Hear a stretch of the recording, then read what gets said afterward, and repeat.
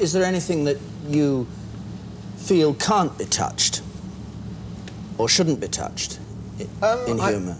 I don't think so. I think any subject can be made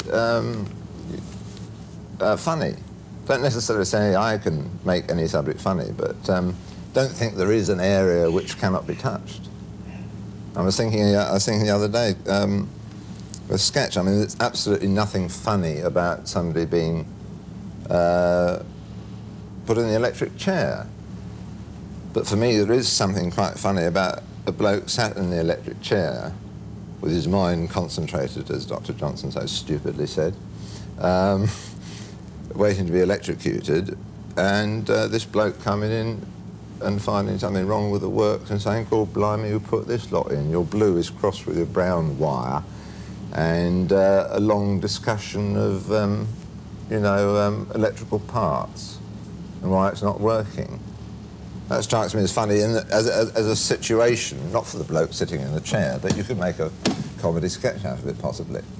There must be a suspicion, there mustn't there, that you have, in a sense, run out of material and that you've now reached a point of using filth, which you know is commercial and you know because of your reputation you can sell a lot of records, but that actually it's a sign of a drying up of inventiveness. Yeah, but it ain't. The reason for that is that Dudley and I worked for 4 years in a stage show. We haven't done a television series for, I think, 7 years. And there's a whole generation of young people who probably only know us for Derek and Clive.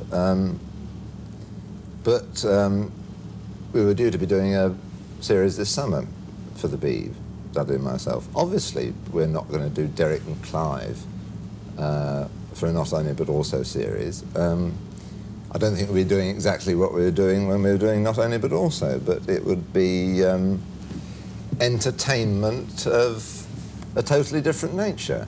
But that's all come to an end, really. Your relationship with Dudley Moore came to an end when he went to America and started making films.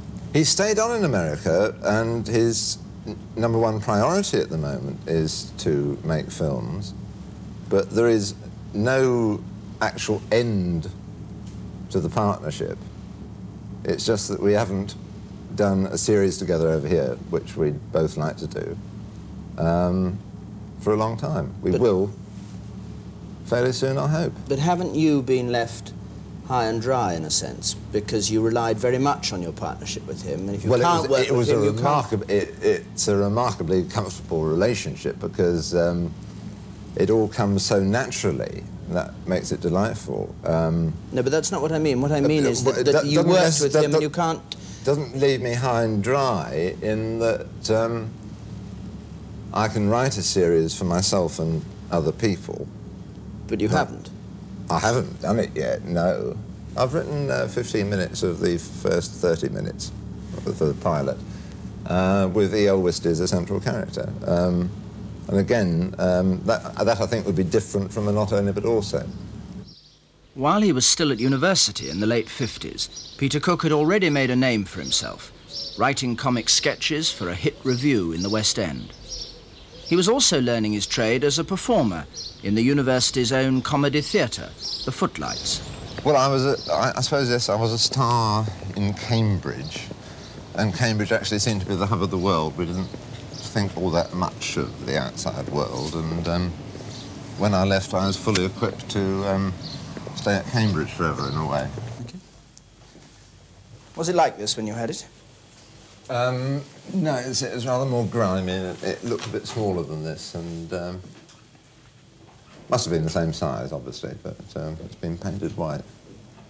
What was it like to be the idol of your generation at Cambridge, which you were, really, weren't you? I didn't think of it in those terms, but I suppose the biggest sign was that voices and catchphrases of mine were going round in, at least in Footlight circles. I was never anything to do with the union and that sort of thing. Very pleasurable. People imitating you? Yes. Which they do still, don't they? To a certain extent, yes. Certain voices creep in now and then, yes. What do you feel when people come up to you and use a voice or use a phrase that you know is yours or began as yours? I'm always very pleased. Like, I think one of my proudest achievements, I think, is to have started you're actual this, you're actual that. I think that was me. I'm very proud of it, if it was me. Are there dangers in that early success? I don't really know. I just enjoyed it a lot, and I've done fairly well since, and I've enjoyed that a lot. If I start feeling tremendously gloomy about my career at some stage later, I may look back and say, well, yes, it was because I was successful too early, and that's the reason. But no, I can't really see them.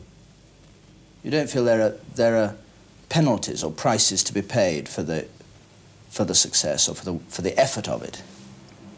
No, it seemed effortless because the work was so enjoyable, and I was prolific. And no. I was thinking of one thing which you have talked about or commented on, and which was reported at the time, which was that you had a drink problem at one point. And I wonder whether that was A, true, and B, whether it was because of the pressure you were putting yourself under. The only time I've seen anything reported about drink was when I was touring Australia with Dudley. And we were very well entertained in Australia.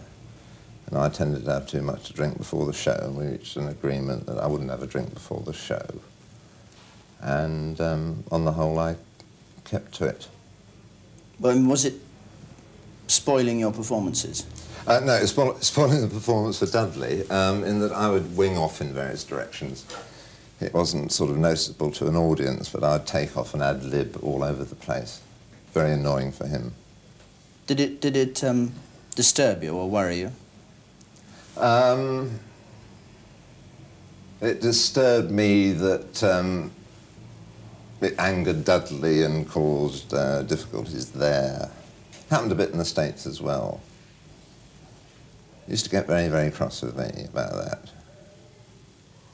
He did? Yes, rightly so. Why?